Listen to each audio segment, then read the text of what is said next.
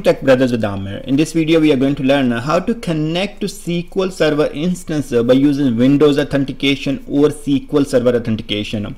So think about a Windows authentication first. You just join a firm or a company, and then they created your user account and in their domain by using Active Directory, and when you go to the work and they provide you laptop or desktop, you use that username and password and connect or log into that computer. Once you are logged into that computer, now the second thing what you are going to do as a SQL Server developer or a DBA, you are going to open SSMS. Now think your SSMS is open, and you got the list of SQL Server instances from your manager, and he say you are all good to go and connect to the SQL Server instances. Now you're going to go to the connector, and then there you will be going to the database engine. Here you will be providing the SQL Server instance name. So think about that, this is named SQL Server Instance, and you provide that information. Then here in the authentication, you have Windows authentication and SQL Server authentication. If they have given you permission as a Windows authentication user, they have created your AD user, and then they have provided you permission, you are good to go. You do not have to change anything here. So whatever the username and password you use to log into your machine, that could be laptop or the desktop, that same username and password will be used to connect to the SQL Server instance. Let's hit connect, and now we see that you are connected. Let's go to security and see if my login is there. In this case, if you see here Amir PC / Amir, that's my login, and it is there, so I have the permission. So in your case, most of the companies, they use Windows authentication. Once you get to your computer, log in, open your SSMS, and then connect to your SQL Server instance. You don't have to change anything, as your Windows username and password, what they have configured in Active Directory, will be used to connect to the SQL Server instance.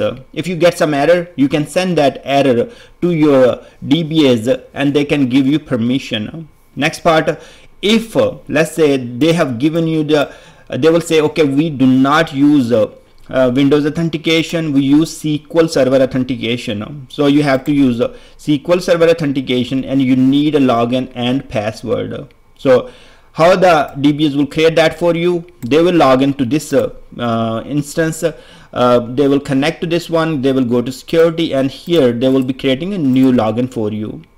So let's say they will create a login called SQL Server Authentication. Login name is let's say they will call it test, and the password is test123, test123.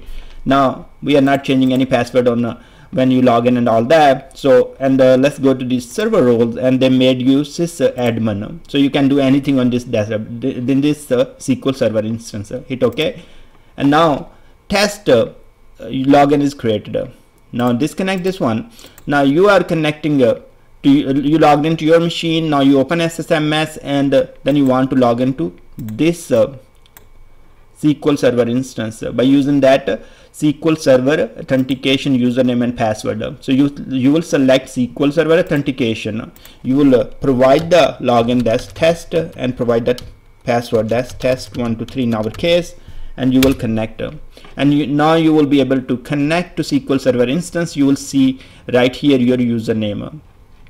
Again, the SQL Server has to be installed in mixed mode to work with the Windows authentication and with the SQL Server authentication. So to take a look on the SQL Server, you need to go to the properties of SQL Server and go to the advanced let me see where, in the security.